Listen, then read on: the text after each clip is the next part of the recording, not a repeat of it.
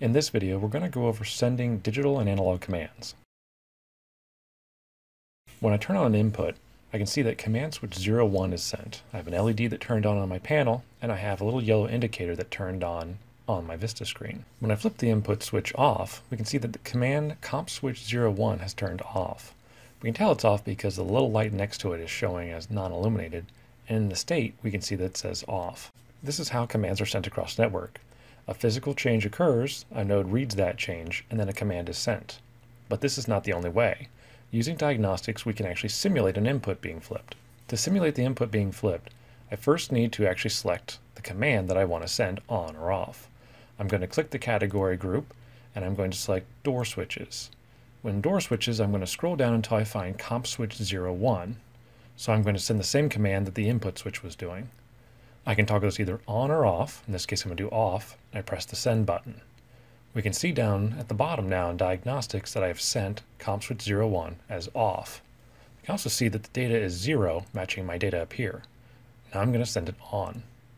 We can see that when I turn it on, the green LED comes back on, and the little yellow indicator light down the bottom left has showing on as well. Currently, the input switch is in the off position. So let's move it to the on position. When I move the switch into the on position, the command comp switch 01 gets sent on again. So now we have the last message being on and the newest message being on.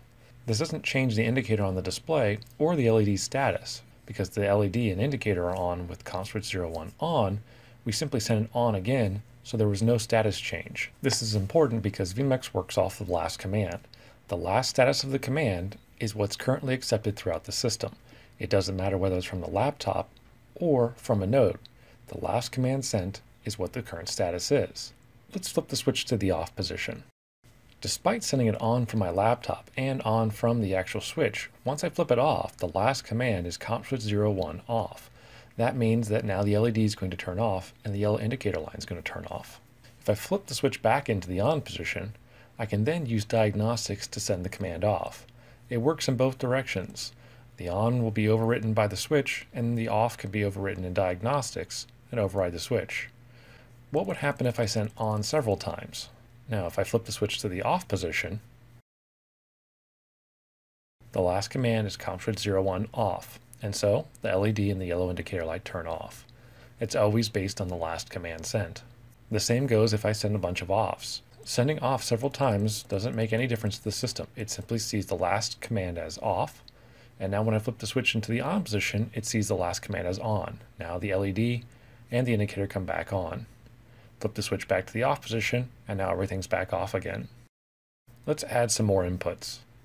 We're going to turn on comp switch 2 and comp switch 3. I'm also going to use my laptop to send comp switch 01 on and comp switch 04 on. We now have 4 yellow indicators and 4 LEDs. We can also see in the data column that 2 of these were sent by a data 1, which is node 1, and 2 of them were sent by a data 0, which we can see is up here in this corner, and that's my laptop.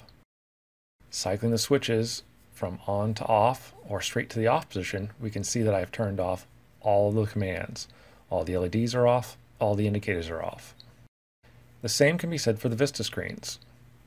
I'm going to turn on several of the buttons on the Vista screens. You can see that we have LEDs turning on, but this time we have buttons that can actually reflect that they're on. This is because the Vista buttons typically are programmed to be 3-way. I'm going to turn one of them off now. Unlike a physical switch which has an on position and an off position, these virtual buttons don't. This means that I can turn off the command and actually have the button turn off. If I was to press the button again, the command would be sent as on because the Vista knows the last command was off, and so the next command should be on. If you're ever having trouble trying to find where a command is that you've seen on the screen, so if we're trying to find pump panel lights, and we just can't seem to figure out where they are, simply put your mouse over that command and double click it with the left mouse button.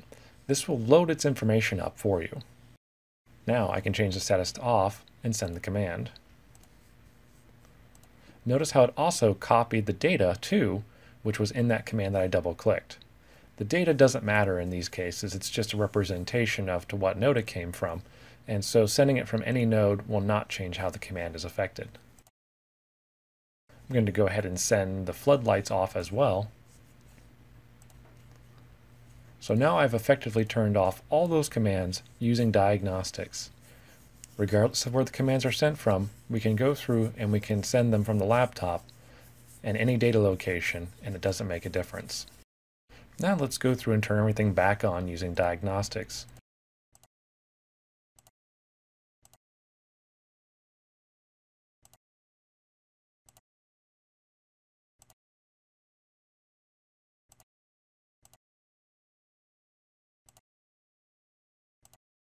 I'm going to turn on another command that we haven't seen yet, which is the eLED amber, to turn on the other button.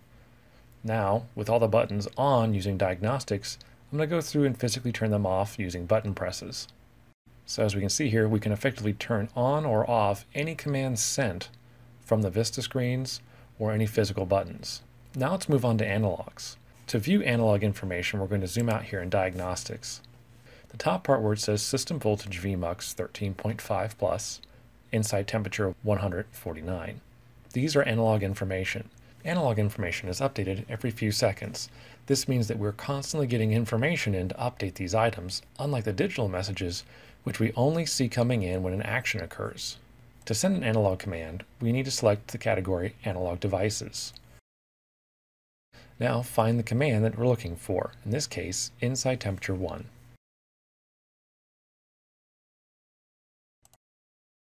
Now we're going to use the data column to send 65. Notice how it changes from 149 to 65, but only for a few seconds. Notice how each time I send it, within a couple seconds, it changes back to 149. This is because it's an analog piece of information. I can show you what's going on by right-clicking the dialog box here and selecting Show All Messages. What this will do is now show you analog messages as they're coming into diagnostics. They're going to show up down here in the bottom. So we'll be able to see that every 3 seconds we're getting updates on voltage and temperature. We can see system voltage and inside temperature are now being sent in. I'm just going to send a random command here, and you can see that the commands will all just line up for you in order of what was received. Now if I try and send analog information to overwrite temperature, we can see exactly what's happening in the upper dialog. I sent a piece of information. In this case, I sent the temperature to 0. However, within a couple seconds, temperature of 149 was read, and therefore that was sent across the network. This is just like flipping the input on or off after sending a command from diagnostics. It's simply overriding my action. The only way of stopping the system from updating this temperature while I'm sending a new temperature would be to remove the actual temperature sensor from the input. If the input is removed, there is no ability for it to read that value anymore. This concludes the V-MUX Diagnostics tutorial on sending digital commands and analog commands.